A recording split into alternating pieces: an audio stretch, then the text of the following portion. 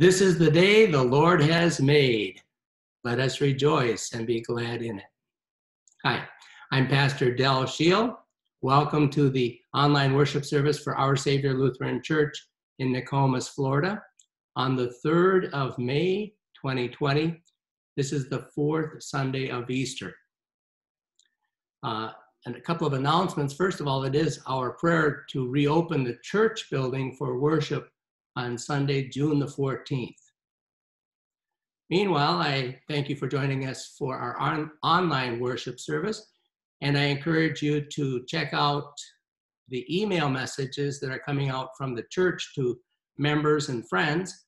That way you can keep current with church announcements and with prayer concerns. I invite you now to take a moment to prepare your heart and mind for worship.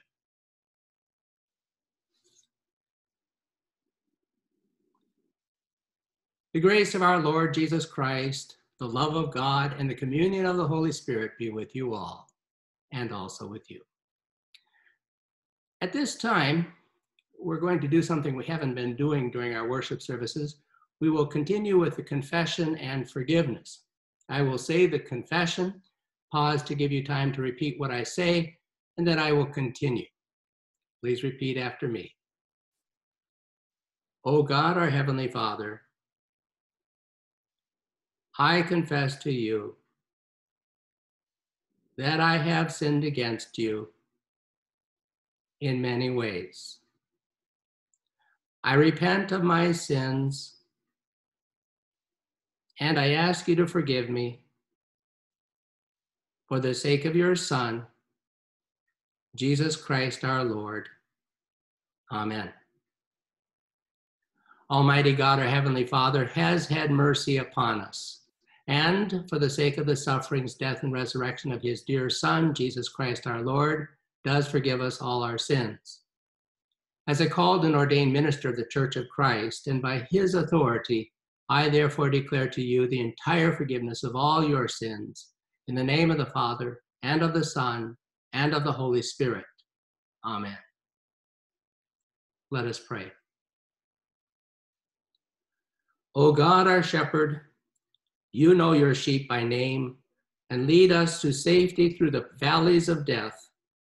Guide us by your voice, that we may walk in certainty and security to the joyous feast prepared in your house, through Jesus Christ, our Savior and Lord, who lives and reigns with you in the Holy Spirit, one God, now and forever. Amen. At this time, we will continue with the reading with John Klein. Good morning. Today's reading is the 23rd Psalm. The Lord is my shepherd, I shall not want. The Lord makes me lie down in green pastures and leads me beside still waters. You restore my soul, O Lord, and guide me along right pathways for your name's sake. Though I walk through the valley of the shadow of death, I shall fear no evil, for you are with me. Your rod and your staff, they comfort me. You prepare a table before me in the presence of my enemies. You anoint my head with oil, and my cup is running over. Surely goodness and mercy shall follow me all the days of my life, and I will dwell in the house of the Lord forever. The word of the Lord. Thanks be to God. We continue with the Gospel. The Holy Gospel according to John. Glory to you, O Lord. Jesus uses an image familiar to the people of his day to make a point about spiritual leadership. Good shepherds bring people to life through Jesus, but those who avoid Jesus are dangerous to the flock. John 10, verses 1 through 10. Jesus said, "Very truly I tell you, anyone who does not enter the sheepfold by the gate, but climbs in by another way, is a thief and a bandit. The one who enters by the gate is the shepherd of the sheep. The gatekeeper opens the gate for him, and the sheep hear his voice. He calls his own sheep by name and leads them out. When he has brought out all his own, he goes ahead of them, and the sheep follow him because they know his voice. They will not follow a stranger, but they will run from him because they do not know the voice of strangers. Jesus used this figure of speech with them, but they did not understand what he was saying to them. So again, Jesus said to them, "Very truly I tell you, I am the gate for the sheep. All who came before me are thieves and bandits, but the sheep did not listen to them. I am the gate. Whoever enters by me will be saved and will come in and go out and find pasture. The thief comes only to steal and kill and destroy. I came that they may have life and have it abundantly." The gospel of the Lord. Praise to you, O Christ. We continue with the sermon. Dear brothers and sisters in Christ, grace and peace to you from God our Father and from our Lord and Savior, Jesus Christ. Amen. Traditionally, today is known as the Good Shepherd Sunday. Our readings for today include both Psalm 23 and John 10. Both readings remind us that Jesus is the Good Shepherd. Jesus says that those who follow him, those who belong to him, hear his voice. What are we to make of life when we don't? When all we hear is silence? Or when all we hear are other voices, voices other than those of the Good Shepherd? What are we to do when God's word is contradicted by our experience? A man was having difficulty communicating with his wife, and he concluded that she was becoming hard of hearing. So he decided to conduct a test without telling her. He sat in a chair on the far side of the room. Her back was to him, so she could not see him, and very quietly he whispered, "Can you hear me?" No response. Moving a little closer, he asked again, "Can you hear me now?" Still no reply. Quietly, he edged closer and whispered the same words, but still no answer. Finally, he moved right behind her chair and said, "Can you hear me now?" To his surprise and chagrin, she responded with irritation in her voice, for the fourth time, "Yes, I can hear you." It's so typical that we blame our communication problems on others. We're quick to assume that if there's a communication problem, it's because either others aren't listening or they aren't speaking clearly. But what if the problem isn't with others? What if the problem is with us? There's nothing unusual about the feeling that God isn't listening, or that God is somewhere else attending to someone else's problems and ignoring us. But feelings can sometimes deceive us, can't they? It's easy enough to believe that those who hear Jesus have it good. Those who hear his voice can joyfully and securely go out into the world and do God's will. But it's just as easy to ask, what about me? What about those days, those months, those years in my life when life is a fog and nothing is clear except my unhappiness, my illness, my isolation, my confusion, my sin, my worries, my disappointments, and the like? What am I to do, and how am I to understand life when I don't hear the voice of a merciful God, a loving God, a trustworthy God? What am I to do then? What are you to do then? I've got 3 words for you. head for shelter. That's right, head for shelter. Go where you can expect to hear the shepherd's voice.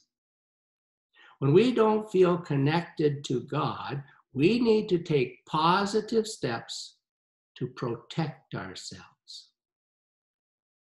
When they first began building the Golden Gate Bridge, there weren't any safety devices, and the result was that 23 men fell to their deaths. Later on, a huge net was used as a safety precaution. And afterwards, 10 men fell into it and were saved from certain death. In addition, it was determined that the workers got 25% more work done in the same amount of time after the net was installed. Why? Because that net assured the workers' safety. So they were free to work on the project wholeheartedly. Something like that is involved in the Christian life. When we are in trouble, we need to seek sanctuary. We need to take advantage of God's safety net. Back in Jesus' time, shepherds would bring their sheep in from the pasture and put them in a pen or corral, along with the sheep of other shepherds. No one branded their sheep. Instead, when the shepherd returned to get his sheep to lead them back to pasture, upon recognizing the shepherd, the gatekeeper opened the gate. The shepherd would then call out for his sheep. And because the sheep recognized his voice, they would follow him through the gate. So where were the sheep while the shepherd was away? Were they out wandering about, unprotected, uncared for, on their own in the world? No. They were in a place of safekeeping until the shepherd came for them. They were protected by a wall and a gate. I don't favor thinking of the church in terms of what is often referred to as a fortress mentality. That's when Christians isolate themselves from the world, writing off everyone else out there as hopeless and to be avoided. But the Bible does use images of safety and shelter over and over again. And for us Lutherans, at least once a year, we joyously sing, "A mighty fortress is our God." On Easter Sunday, 1941, the City Temple Church in London was packed. None of those worshiping at this church knew this would be the last time they'd gather for a worship service in their historic church. 4 days later, a massive bombing raid by the Germans destroyed much of London, including the City Temple Church. The next Sunday, the congregation met in a rented hall. Though their property had been decimated, the streets were rampant with insecurity, and facing fear and insurmountable odds, still the congregation sang, "Lead us, Heavenly Father, lead us." Commenting on this incident, someone wrote, "A building belonging to the church can be destroyed, but the church cannot. It is God's possession." When the Good Shepherd seems far away, his sheep belong in a safe place. And I understand that safe place to be our church family and the promises of God in the Bible. When we feel disconnected from God and Jesus, we need to seek out other Christians, and we need to spend time with God's Word. And these days, when the church building is closed, this means we have to get creative. Email, call, go online for worship, write letters. When Christians are in trouble, we always find sanctuary in two ways. We seek out other Christians, and we sit down with the Bible and set aside time for prayer and devotions. The point is, we have a good shepherd. God is at work in our lives. God is watching over us. God cares deeply about us. And we can expect to hear the voice of God calling each of us by name and leading us out into the world. Most often this happens either when we are with other Christians or when we meditate on God's word.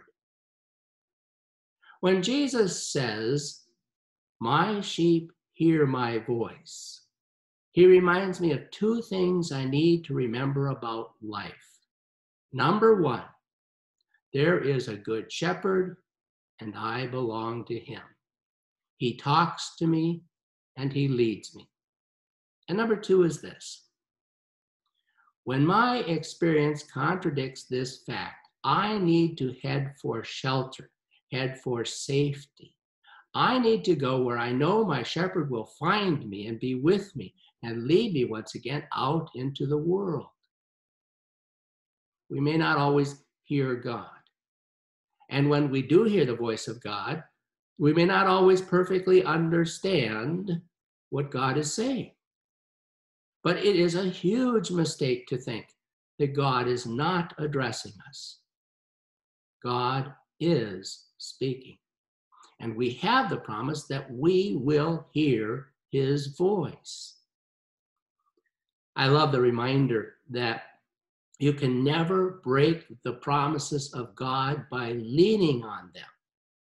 And I always like to add, you can always hear the promises of God when you listen to and follow Jesus. And when you can't hear his voice, don't assume the problem lies with Jesus. Make sure that you are where you need to be to hear and recognize his voice. We know these days it is not possible to get together with others, but guess what? These days provide an amazing opportunity to spend time reading your Bible and praying. When God seems a million miles away, seek the shelter of God's promises. Amen. We continue with the Apostles' Creed. With the whole church, let us confess our faith in the words of the Apostles' Creed. I believe in God the Father Almighty, creator of heaven and earth. I believe in Jesus Christ, God's only Son, our Lord, who was conceived by the Holy Spirit, born of the Virgin Mary, suffered under Pontius Pilate, was crucified, died, and was buried. He descended to the dead.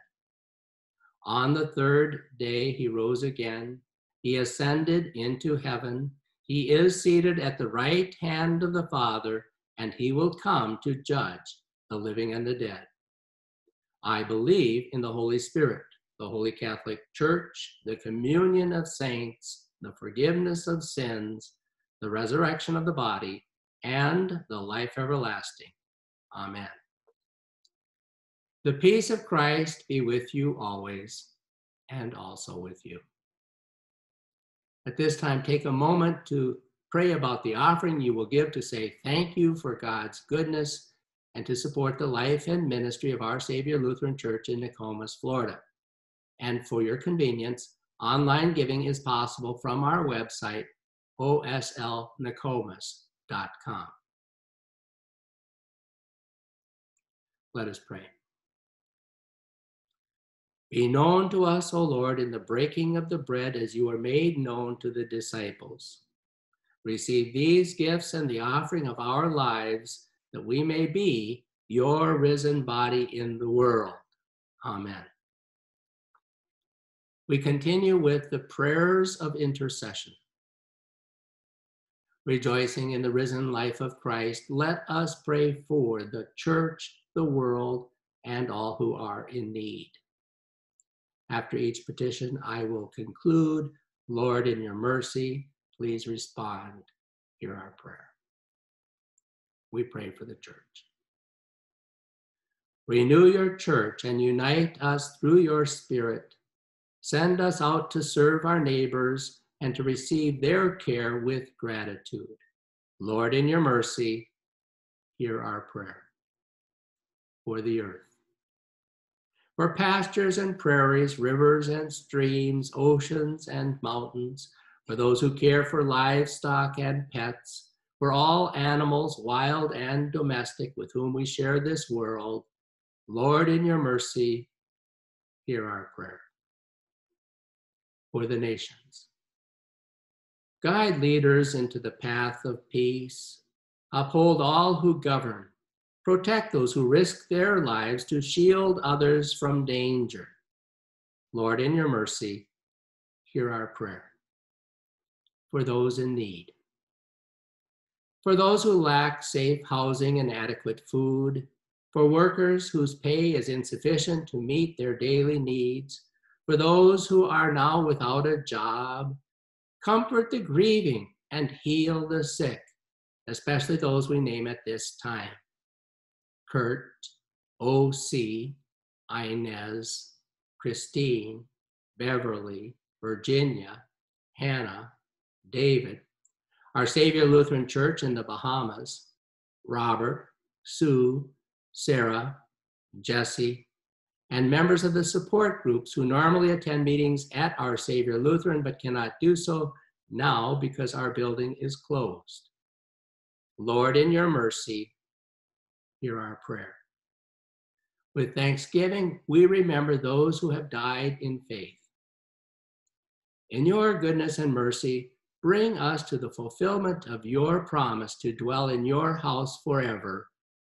Lord, in your mercy, hear our prayer.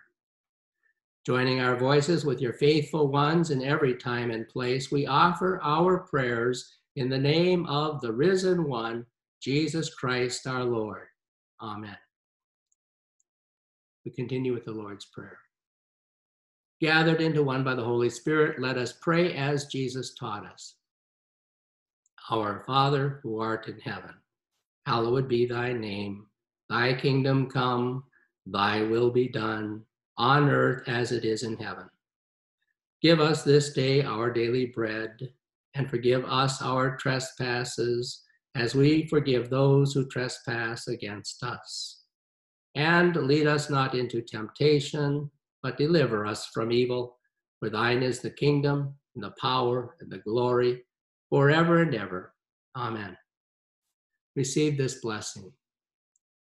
May God, who has brought us from death to life, fill you with great joy.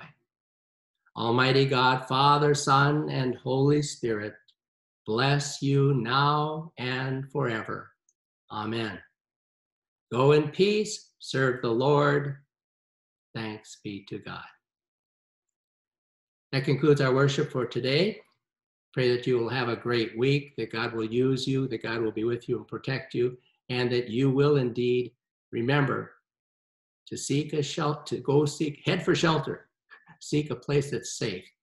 Be with God's people when you can, find ways to do that creatively, and make sure that you spend plenty of time in prayer and with the scriptures. Goodbye.